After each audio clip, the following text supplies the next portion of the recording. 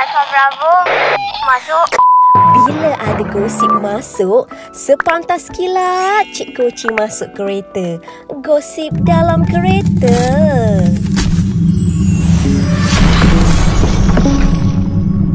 Kedekut like dan share tau.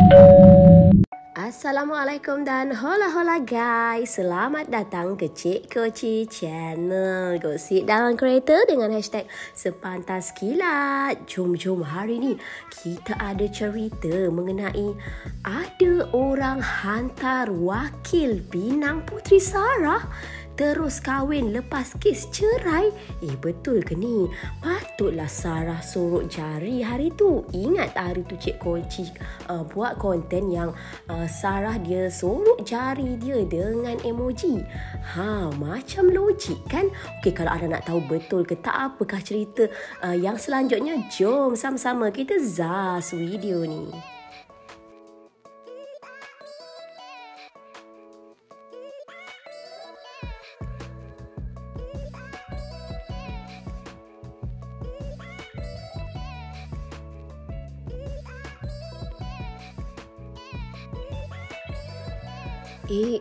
Betul lah, ada orang memang sarungkan cincin pada Puteri Sarah. Nak tahulah dia wakil daripada siapa tu. Seronok Puteri Sarah dapat cincin. Tapi untuk pengetahuan semua, yang bagi cincin tu adalah Inayah Beauty, di mana Puteri Sarah menjadi duta untuk produk Inayah Beauty. Inayah Beauty ni hadiahkan cincin pada Sarah sebenarnya, tapi dibuat macam acara meminang pula tu kan. Hello, dia sarung cincin kat Puteri Sarah kan. Ingatkan ada siapalah meminang Puteri Sarah tadi kan.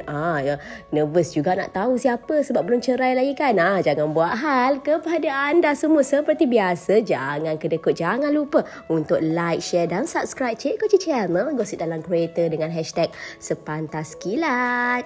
Dari subuh, Cik Koci bagi gosip terbaik semestinya dalam kereta. Terkadang mengejutkan. Sampailah ke malam. Jangan kedekut like dan share tau. Hashtag sepantas kilat.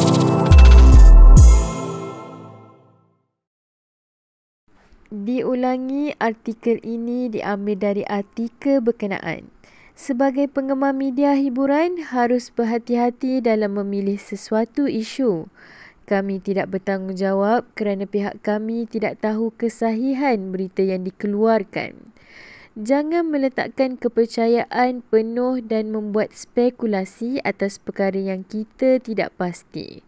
Menghayati hiburan boleh, jangan sampai kita melibatkan diri dengan fitnah dan buka aib mereka.